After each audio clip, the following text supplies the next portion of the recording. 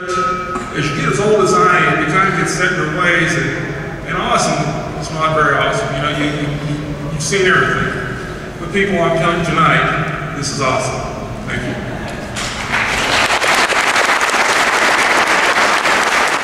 I'd like to finish.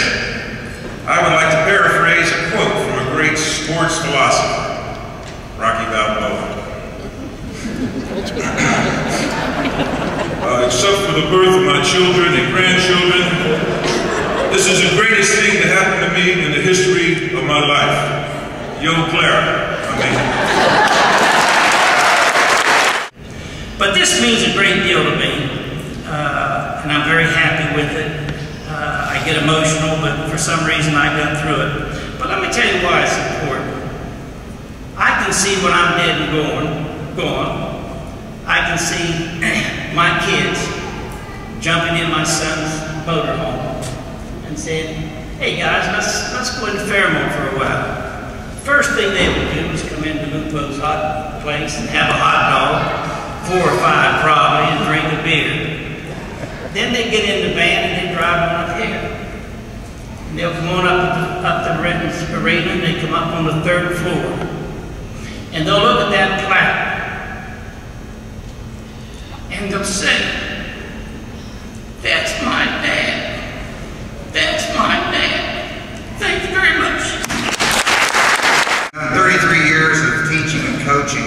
I've been interviewed many times by students on the student paper, and inadvertently they always ask, "Why did you choose teaching as a career?" And to be honest with you, in my younger days I was a little leery. I had a hard time answering that. Because to be honest, a lot of the reason I chose teaching was because of athletics. And I wasn't real sure how the academic side of the school would look at that. So I refrained from giving that answer, but now, after the 33 years, and I've had a little more time to think about it, I think I finally come to the conclusion that the reason I chose teaching is because I wanted to make a difference in young people's lives. And I've been very, very fortunate to teach and coach many, many successful people now in their adult life. Many people in the medical field that are now doctors, nurses, pharmacists, many lawyers, business people. I've even coached and taught a big-time football coach, and a big-time athletic director, and a big-time sports writer. I've also coached many Joe the Plumbers as well. But if I had made any difference in any of these people's lives, it's a great honor to me. But if I've been able to make a difference, it's because that Jack McIntyre, Harold S. Deacon Call, and Fairmont State University made a difference for me. Thank you very much. Out of high school, and I was scared to death. Coach Redden gave me the opportunity to come here and play, and I didn't know what was going on. I wasn't sure if I could make it or not.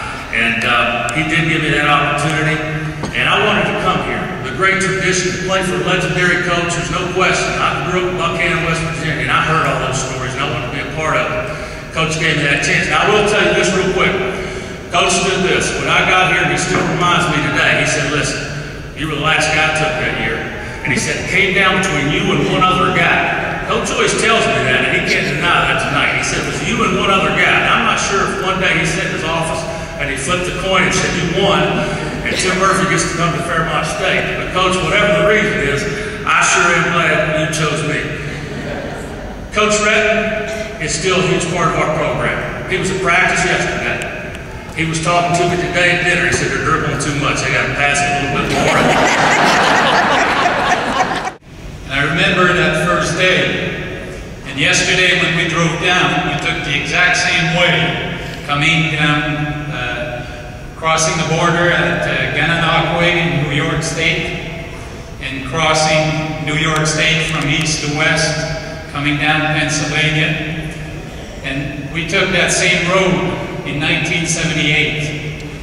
And like Dave shared earlier, my dad was there. He provided the wheels, and he provided some comfort. He provided some financial means. My wife, to be Chantal, who's here tonight, she was also there, and my uncle was there. And you probably wonder, why an uncle and all that? Well, he was the only one who could speak English then.